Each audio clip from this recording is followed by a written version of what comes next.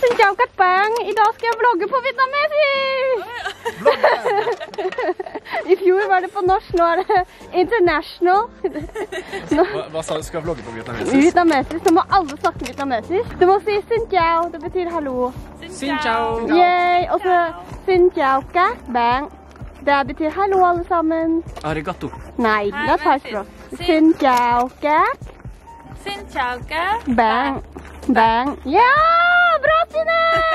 Hello mọi người, welcome back to Vlogmas episode số 2. Năm này thì mình sẽ đi lên núi với bạn người Na Uy. Mấy bạn này là mình học chung dưới trong Bachelor Degree trong Web Development. Cho nên bây giờ mình sẽ gặp lại trong vài 3 năm rồi đó. Cho nên mình đi rất là săn sái. Bây giờ thì mình sẽ mượn cái cabin của bạn của mình. Là cái cabin này là cabin của ba má của thằng Mats. Xin chào các bạn, jag vill vlogga på vietnamesisk.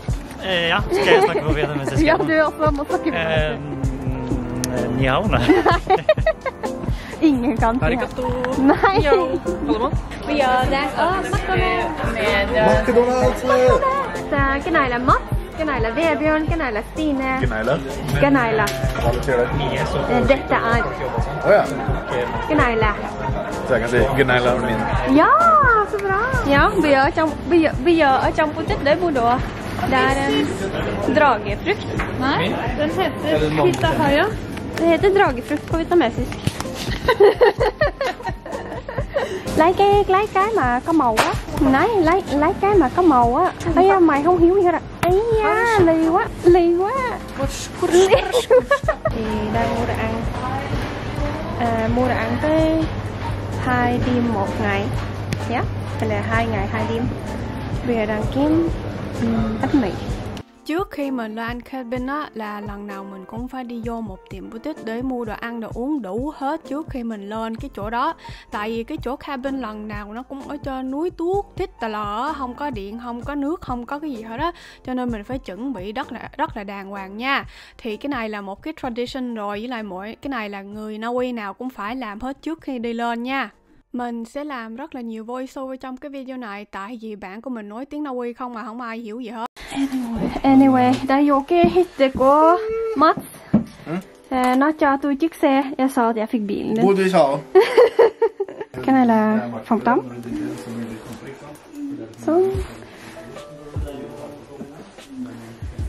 Ở đây là cái thùng nước.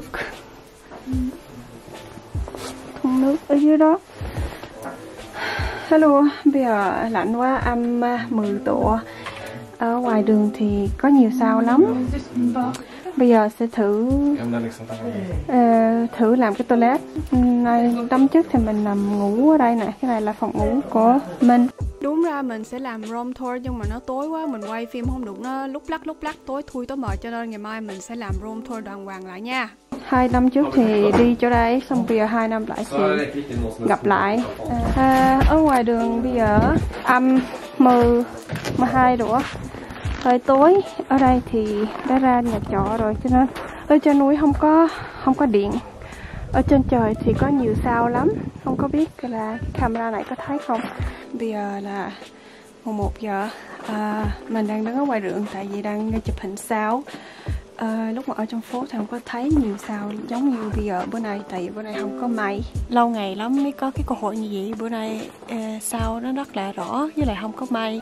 Lúc ở thành phố thì không có thấy sao nó rõ giống như bây giờ. Đang thử chụp hình.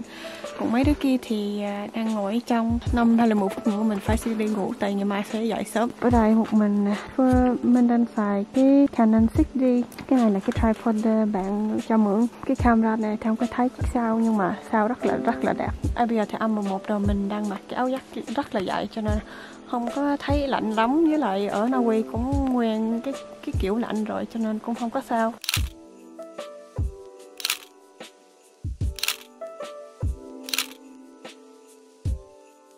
Tụi bay ăn mấy cái? Ăn mấy cái? Ăn mấy cái? Ăn mấy cái? Ăn mấy? Ăn mấy cái? Ăn mấy cái?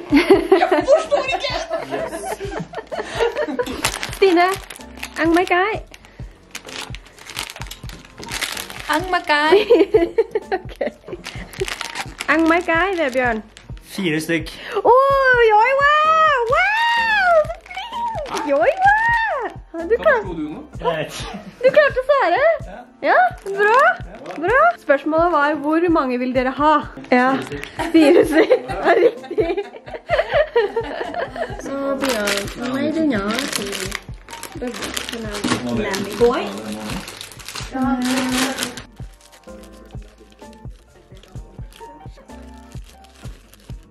Ngon không? Ni hao. Ngon không? Ngon. Smakte bra? Åh, så flink! Vebjørn skjønner vietnamesisk. Giỏi quá, Vebjørn. Giỏi quá. Åh, con thương của tôi. Các ai Hvorfor không? har man skje og gaffel? Fordi vi har ikke det autentiske pinnet. Man kan ikke gjøre sånn her, liksom. Funker jo ikke. Jo, det funker. Stine thì không có ăn thịt nên là người vegetarian. Ok, vlogmas đã kết thúc rồi. Có nhiều người nói mình làm vlogmas dài quá, cho nên bây giờ mình cắt nó xuống lại 6 phút thôi. Mong mọi người thích coi mấy cái vlog này, với lại mong mọi người ủng hộ bấm like and subscribe. See you again next time. Bye.